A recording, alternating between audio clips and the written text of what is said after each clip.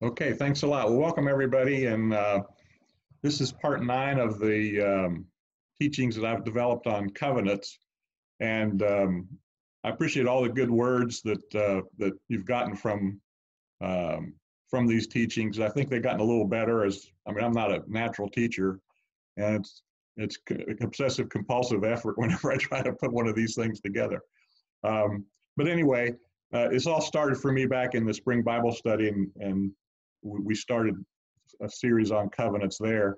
And it really helped me a lot in being able to see more clearly the different sections of the Bible. I mean, prior to that, we learned about dispensations and things, but looking at the Bible through covenants to me is a very helpful way to look at that. One of the negatives, some people have what's called covenant theology, and I don't completely understand what that is, but it's basically understanding the different covenants and how they relate to each other, and how the covenants all basically point to the new covenant, the older covenants. And dispensationalism, one of the negatives on dispensationalism is it's man-made. You know, people just look at the Bible and they divide it up into these different segments, and you ask 3 or 4 different dispensationalists and you'll have different divisions. The Bible only talks about 2 dispensations, the age of grace and the age to come. Those are really only the 2 dispensations that the Bible has. But when it comes to covenants, there are 6 covenants that God has with man, but there's only 3 main covenants, and that is the Abrahamic, Mosaic, and the New Covenant. Those are the main covenants, and that's where we've been spending most of our time. There is a Noahic covenant, and Davidic covenant, and priestly covenant. Those are other covenants, but they aren't as impactful and don't have as much importance in pointing toward the new covenant and pointing toward Christ. So, Doug, I'm sorry, could you repeat what was the 3 with man, Abrahamic and what? Abrahamic, Mosaic, and New Covenant. Those are the 3 main covenants. Okay? And so covenant is not a word that we use in everyday life. And I'm going to kind of review this a little bit because there's so many new people, so I apologize to the folks that have been coming along for so many months on this, but we'll do half of it's going to be on review, and we'll do the other half on something new. But covenant's not a word we use in everyday life. It shows up in legal documents and things like that.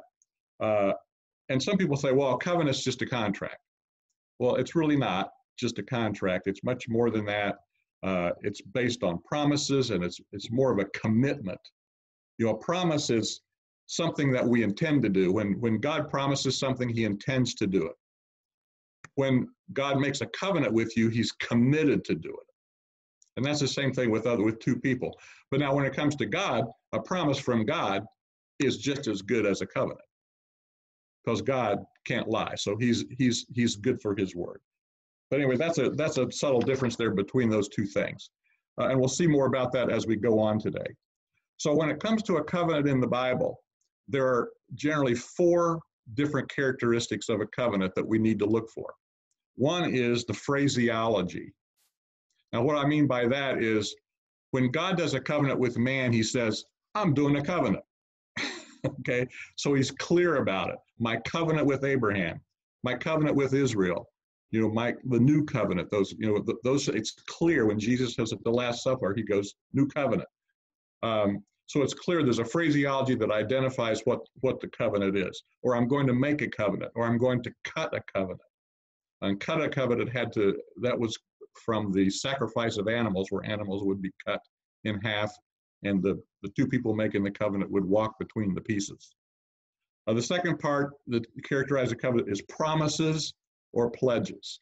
So within the covenant, God is promising to do something, or there's a pledge between 2 people of some kind. So those, we need to look for those. Like in the Noahic covenant, God promised not to destroy the earth with water anymore, no more floods.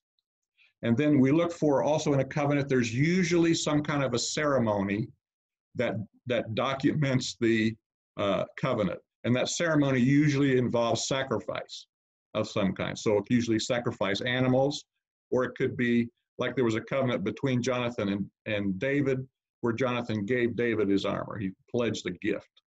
Okay. And then finally, we look for a sign. Now, covenants usually have some kind of a sign. We know that in the Abrahamic covenant, the sign was circumcision. In the Mosaic covenant, the sign is the Sabbath. In the Noahic covenant, the sign was the rainbow.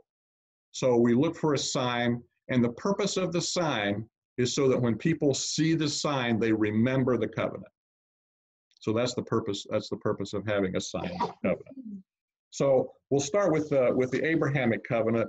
There's four main principles in the Abrahamic covenant, and those are that it's based on faith, it's based on promises, it's unconditional. God made the promises to Abraham, and the people of Israel did not have to comply unless they wanted the benefits of the covenant. And finally, it's permanent. Now, the only covenant, which is, and the Bible describes this as everlasting. There's clear verses that say, this is my everlasting covenant. That applies to all the covenants except for Mosaic. There's no verse that says that the Mosaic covenant is everlasting. And in fact, we're going to see that the Mosaic covenant is temporary. Okay. So let's start with kind of showing some scripture that helps with that understanding of those four principles. So the Abrahamic covenant is based on faith. So turn to Genesis chapter 15. Genesis chapter 15.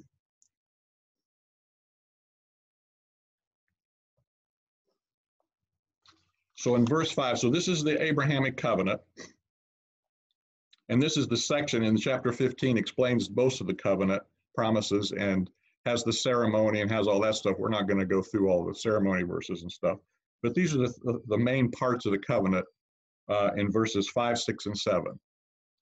And in verse 5, it says, Yahweh brought him, Abram, outside and said, look now toward the heavens and count the stars, if you are able to count them. He said to Abraham, so your seed will be. So this is the first part of the covenant, has to do with Abraham's seed or his offspring. So remember, Abram and Sarah were childless, and at that point they were both older and didn't look like they were going to have any kids. So Yahweh tells Abram, so shall your seed be. And then verse 6, Abraham believed in Yahweh, he believed in Yahweh, and Yahweh credited to him as righteousness. One of the most important verses in the Bible, that Abraham's faith in God was credited to him as righteousness. And then this carries on to the New Testament, where our faith in Christ is credited to us as righteousness. Okay. And then in verse 7, God said to Abraham, I am Yahweh who brought you out of Ur of the Chaldees to give you this land to possess it. So those are the three components there of the Abrahamic covenant. There are some other promises in there, but these are the three main things, is that God promised descendants, that Abram was given righteousness based on his faith, and that Yahweh promised to give him the land he was on. So he had already come to Canaan at that point, and God had made those promises to him. And in the Old Testament, righteousness equaled eternal life. So that to have eternal life, you had to be righteous.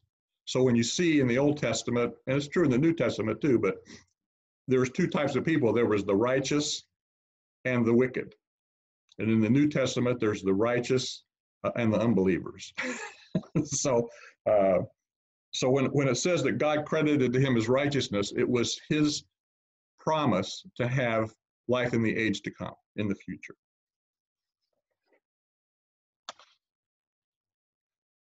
So then the Abrahamic covenant is developed all the way through this, when you first hear about Abraham, all the way through to this section we're going to read in Genesis 22.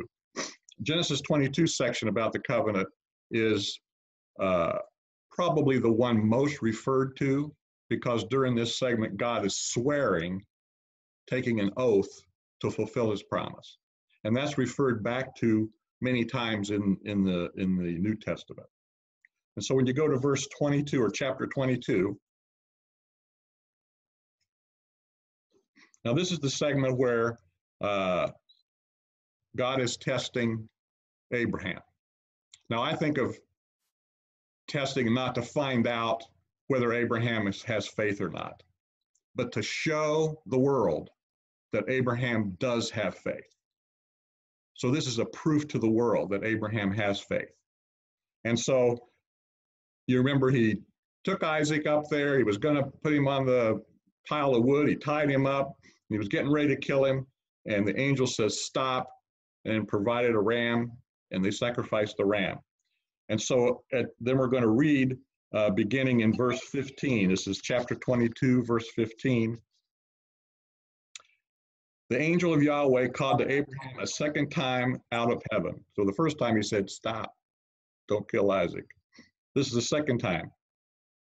And he said, I have sworn by myself, says Yahweh. I have sworn by myself, says Yahweh.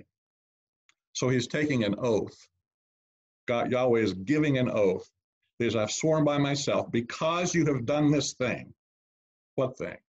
Being willing to sacrifice your own son because you believe that I would raise him from the dead. Because you have done this one thing and have not withheld your son, your only son. And then he says the promises that we're going to hear about over and over. In verse 17, there's an A and a B section to these promises. First, that I will bless you. Yes, bless you. I will make your seed many. Yes, many, like the stars of the heavens and like the sand that is on the seashore. And that's the same promise that we saw back in chapter 15. And B, and your seed will possess the gate of his enemies. And I think this is referring to the land. And then promise number 2, and this is what Messiah and what the seed to come is. Verse 18, in your seed, all the nations of the earth will be blessed because you have obeyed my voice. So all the nations of the earth implies not only Israel, but the Gentiles as well. So this is the basis for the Abrahamic covenant, that God swore an oath by himself to do it. And when we get to Hebrews, we see this developed a little bit more clearly, so it'll make more sense to you. So go to Hebrews chapter 6.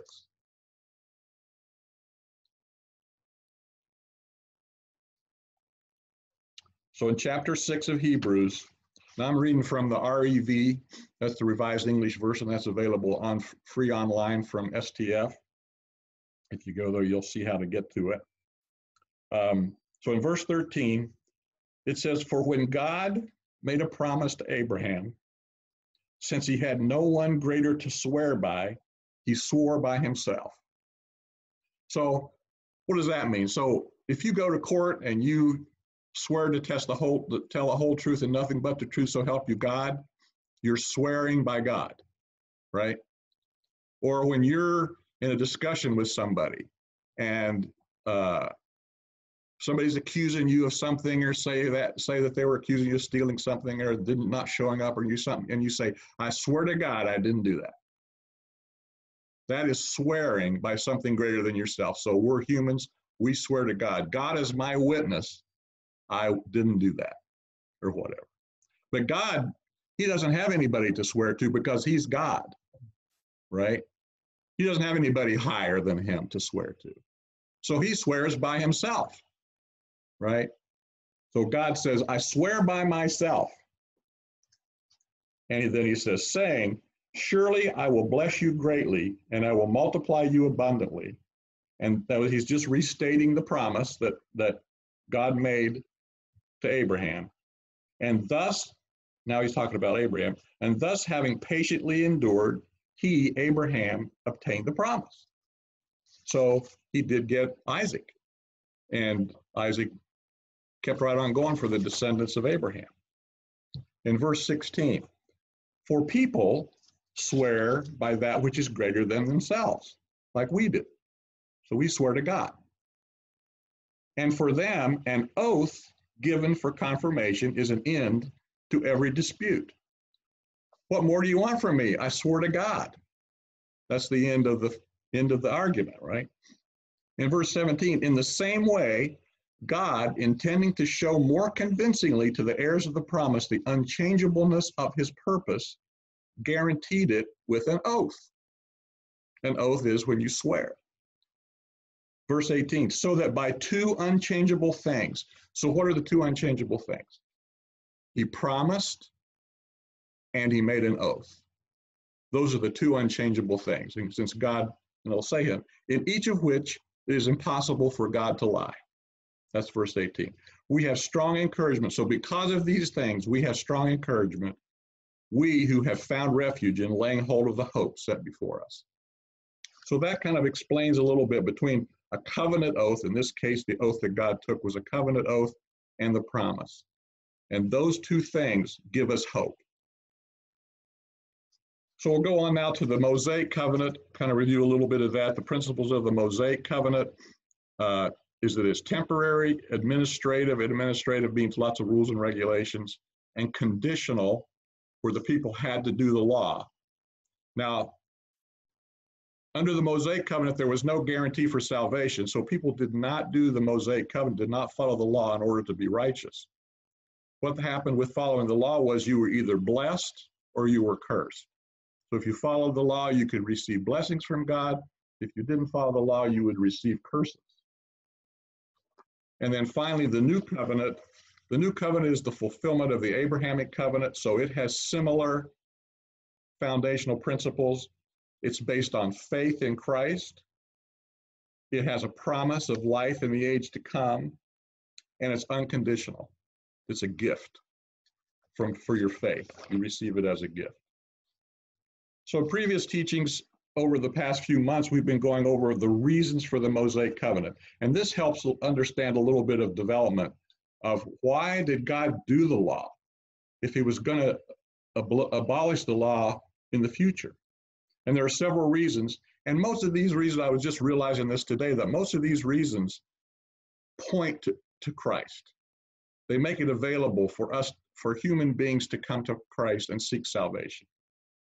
So we're going to review these a little bit, not in the depth that we did before, but the number one reason, not that it's more important than any other reason, but it's just first, is to reveal a full knowledge of sin, including the hideous nature of sin. So turn to Romans chapter 3. Romans chapter 3, and in verse 20 is a familiar verse. It says, because by the works of the law, no flesh will be declared righteous in his sight. So that's again emphasizing that you didn't become righteous, or you don't become righteous by following the law. For through the law comes only the full knowledge of sin. So the first in line for the reason of the law is that it teaches us what sin is. It has a long list of rules and regulations, over 600 laws. So then we'll move on to the second purpose. The second purpose of the law is to make mankind aware of our sinfulness and our weakness. So we have a sin nature, and we're too weak to overcome our sin nature. So it makes us aware of that to the point where we experience brokenness and realize that we need to be rescued. And in order to be rescued, we need a Savior. So this is the second purpose of the law, and we'll get into that in Galatians chapter 3. Galatians chapter 3. And chapter 3, verse 19, we'll do the first part of the verse. This is a big important verse. It has hours of teaching you can do on this one verse. So in verse 19, it says, why was the law given? Oh, that's what we're talking about. Why then was the law given? It was added because of transgressions.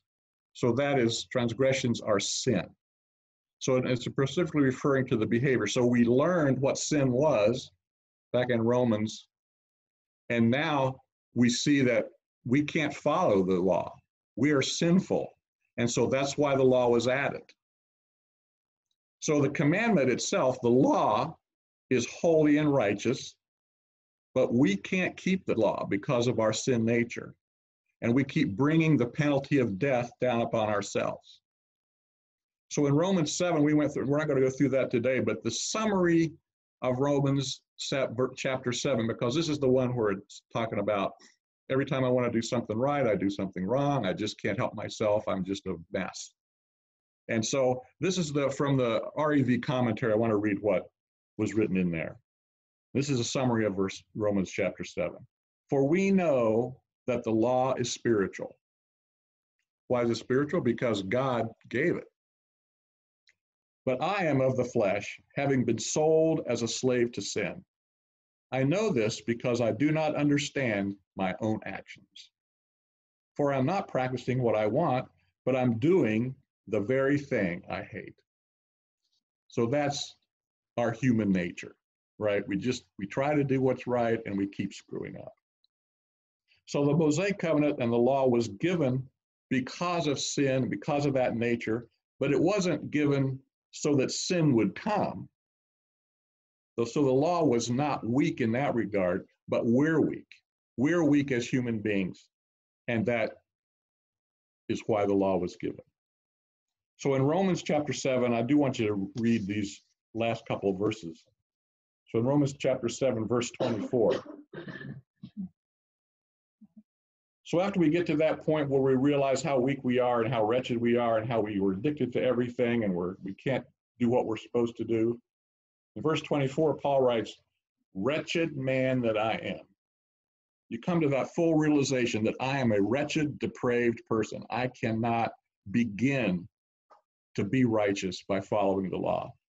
Who will rescue me out of this body of death? Verse 25. Thanks be to God through Jesus Christ our Lord.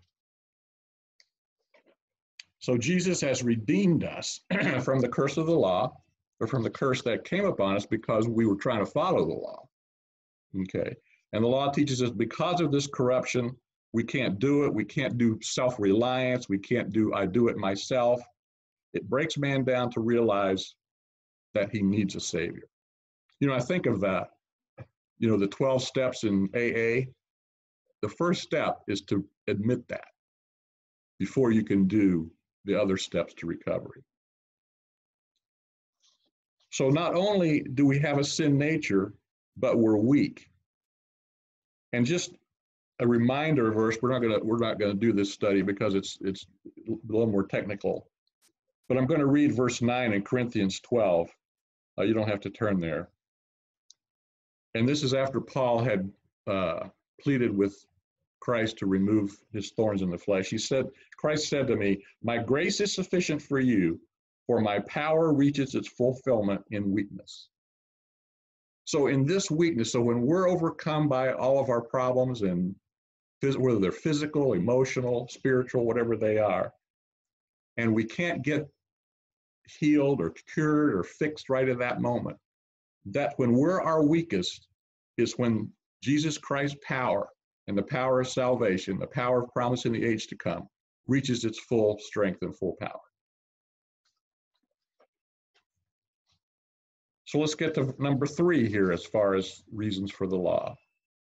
So the next one is that the law held the Abrahamic covenant in place.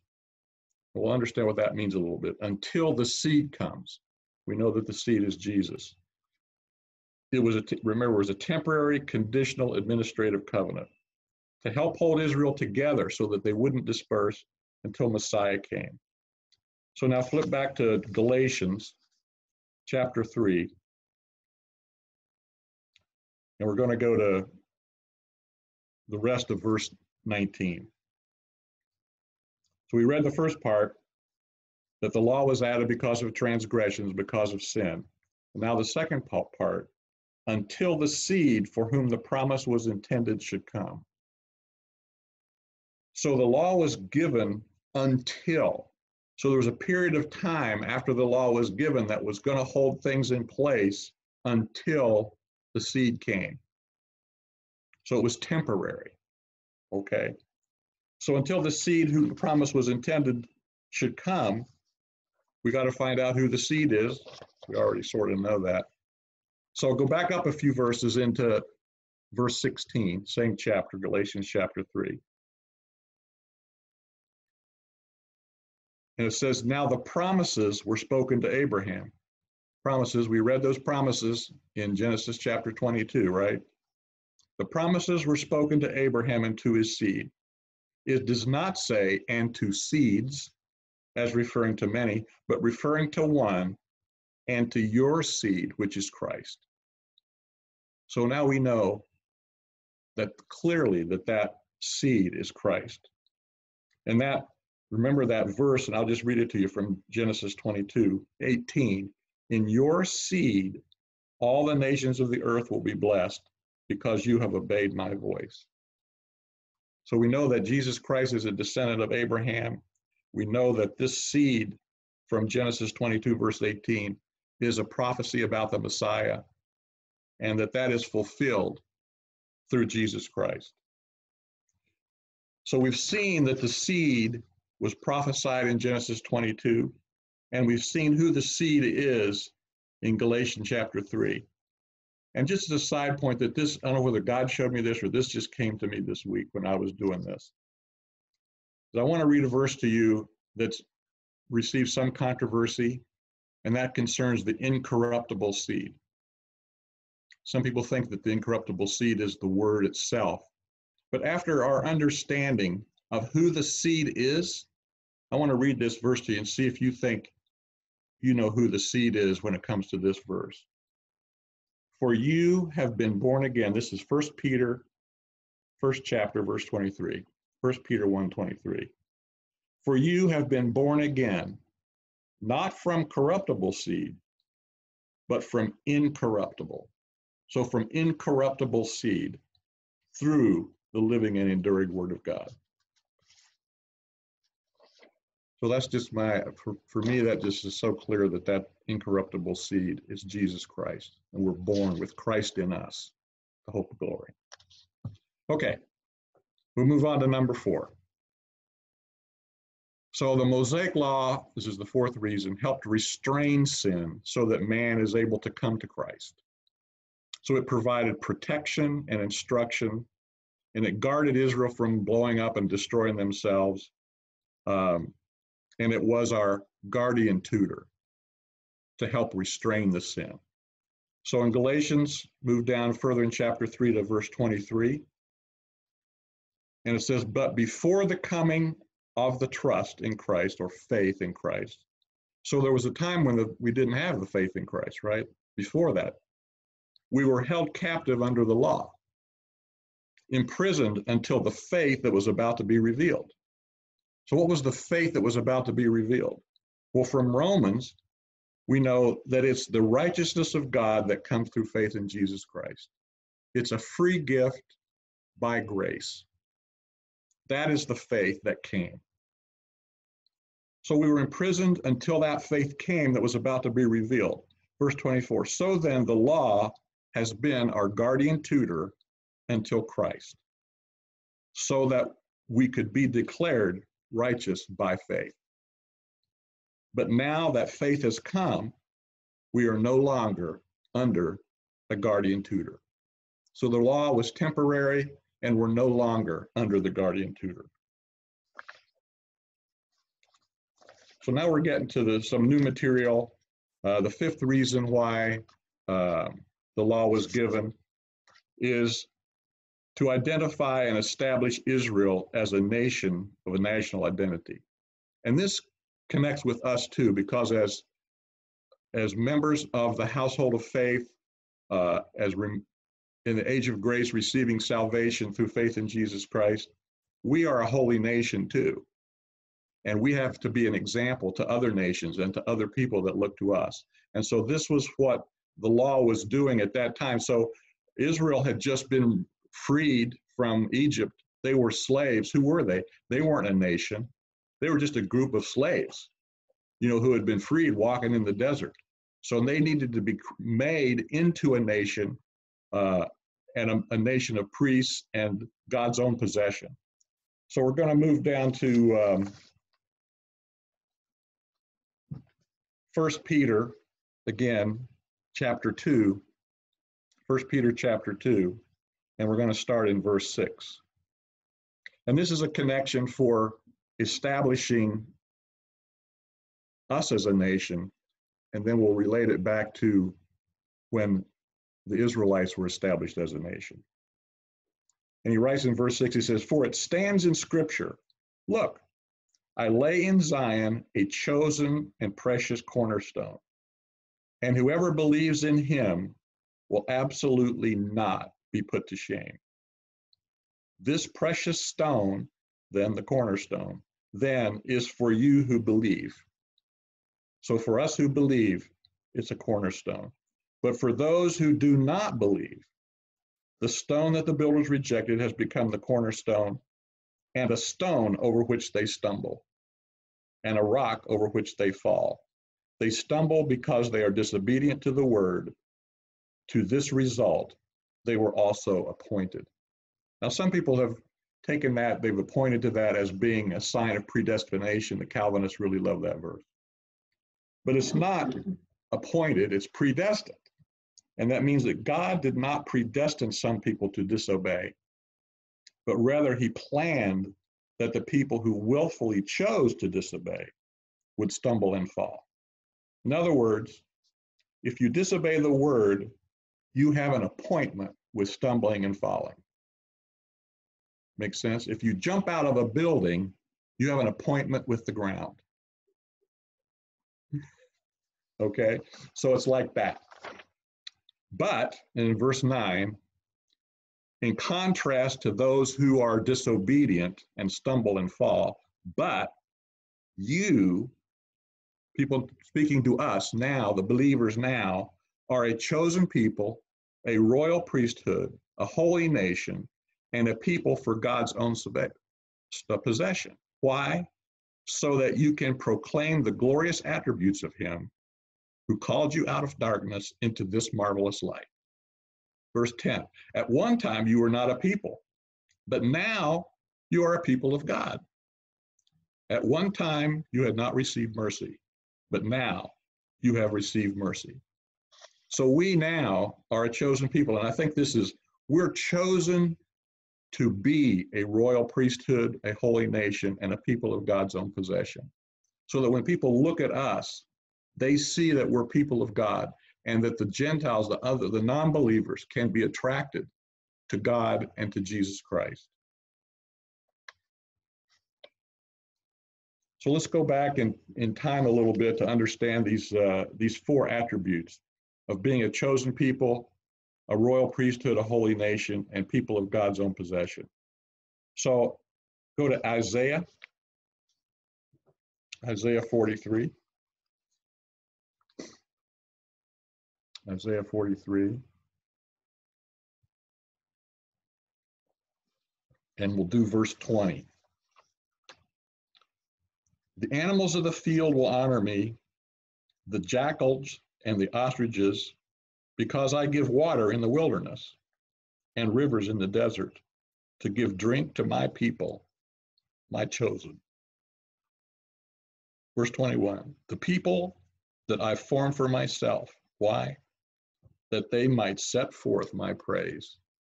So we're chosen as a people formed for God's purpose to set forth his praise. So then we'll go on a little bit so I think that we're chosen for these other three things. So to be a people of his own possession. And so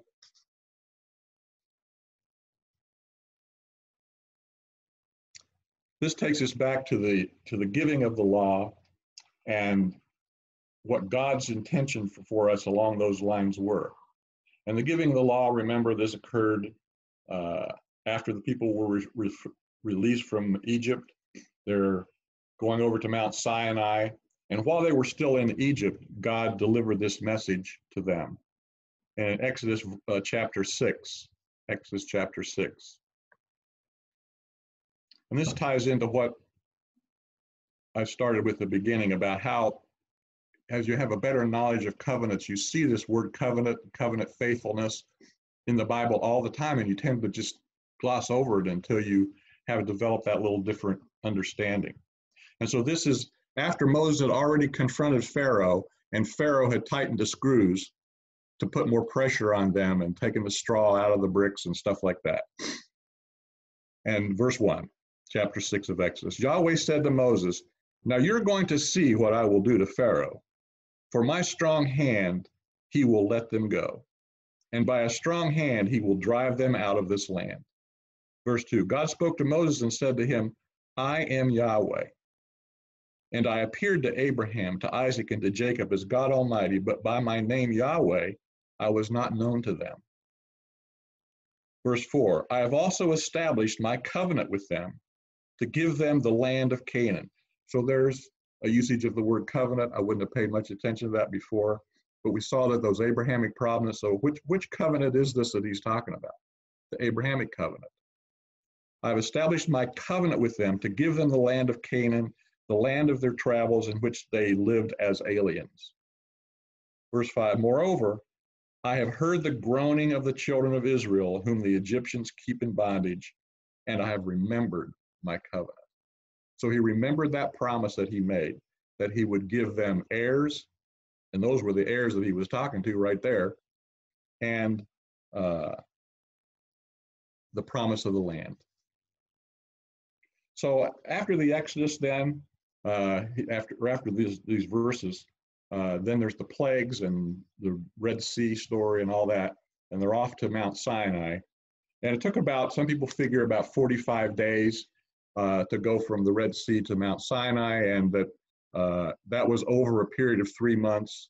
So part of a month, and then a month, and then a part of another month. It was over 3 months.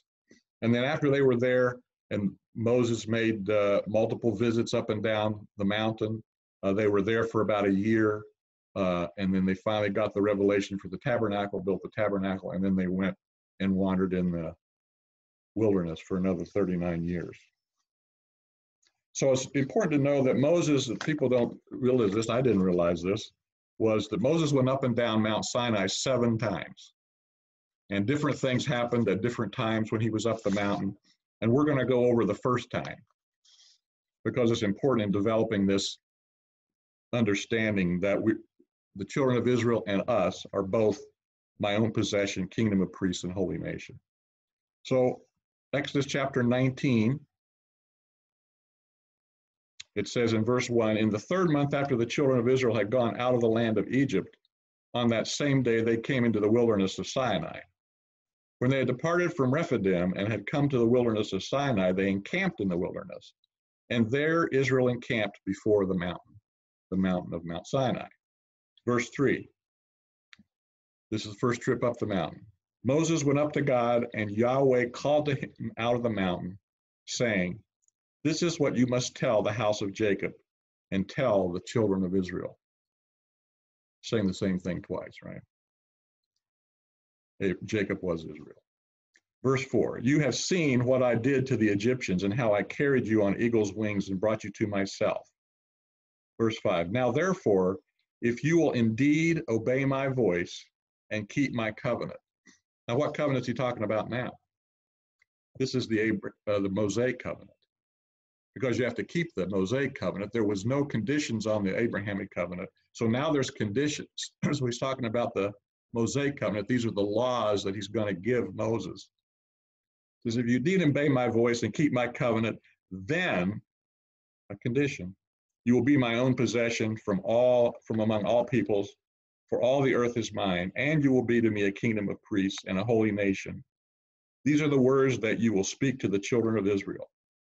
So God chose them to be his own possession, kingdom, priest, holy nation, if they obeyed the law.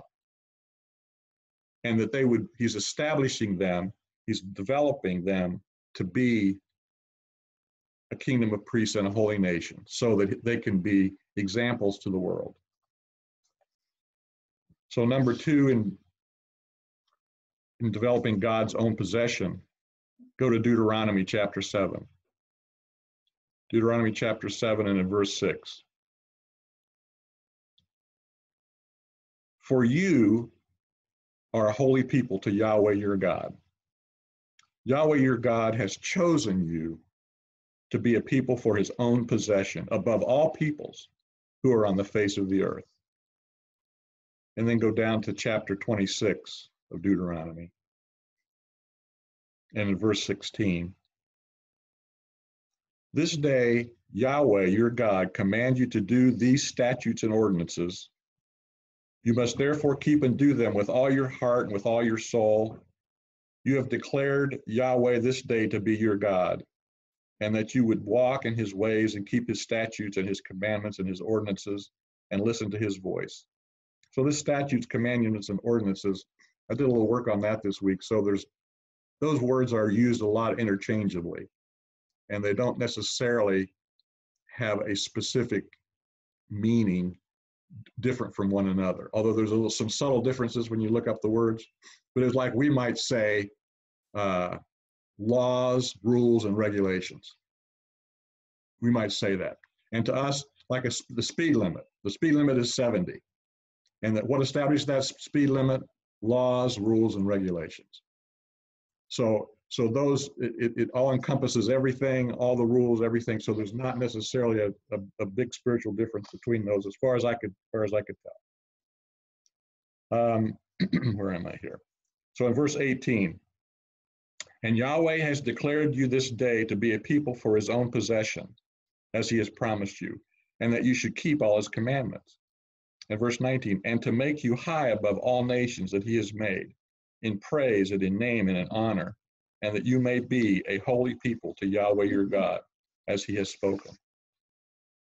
So the third thing we have to look into is being a kingdom of priests. And when you're a kingdom of priests, you're serving the Gentiles, you're serving other nations.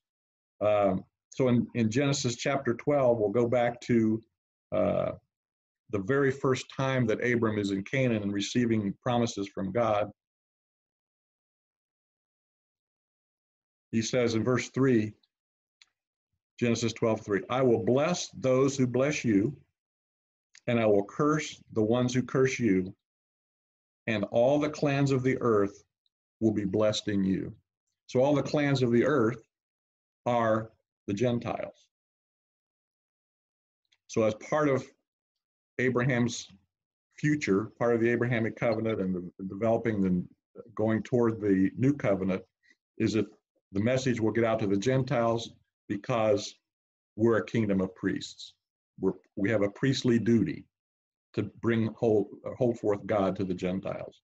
In Isaiah chapter 56, Isaiah chapter 56, and in verse 6, it says, also the foreigners are the Gentiles, who join themselves to Yahweh to minister to him and to love the name of Yahweh, to be his servants. So these are Gentiles being welcomed into the Judaism. Everyone who keeps the Sabbath without desecrating it and holds firmly to my covenant. Verse 7, even those, this covenant here is the Mosaic covenant, of course, because there's lots of rules. Verse 7, even those I will bring to my holy mountain and make them joyful in my house of prayer. Their burnt offerings and their sacrifices will be accepted on my altar. For my house will be called the house of prayer for all peoples. Verse 8, the Lord Yahweh, who gathers the outcasts of Israel, says, yet will I gather others to him, besides his own who are gathered.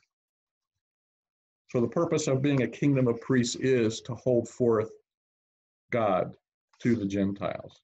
And then finally, being a holy nation. So we'll go back to Genesis again, chapter 12. And these are part of the opening promises that God makes to Abram when he gets to the promised land in Canaan. So he was in Haran, and he received the message to go. So he gets there, and then these are promises that God says to him. He says, verse 2, I will make you a great nation, and I will bless you.